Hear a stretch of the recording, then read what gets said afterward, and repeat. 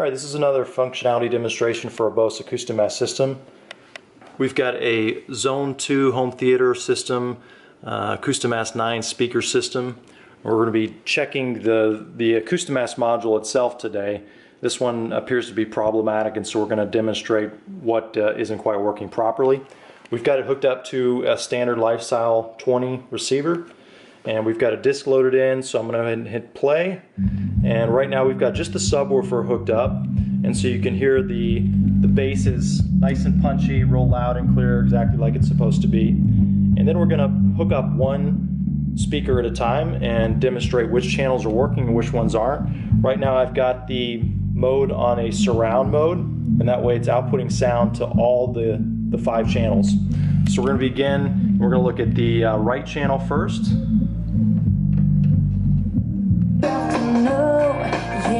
Alright, so the right channel is nice and loud and clear like it should be. Now the center. So you can hear the center, you hear a little bit of sound, but it's not as loud as it should be. Alright, let's check the left. And same thing on the left. The left is even weaker. You can barely make out the audio track if this is bleeding through the channel. Alright, let's check the surround right and left. And we've got some audio coming through, but it's not as loud as it should be. And we'll check the other one then. And same thing on this one. We get audio, but it's not as loud and clear as it should be.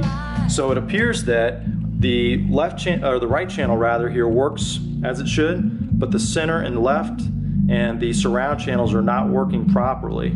So it's something inside of this bass module that needs to be repaired.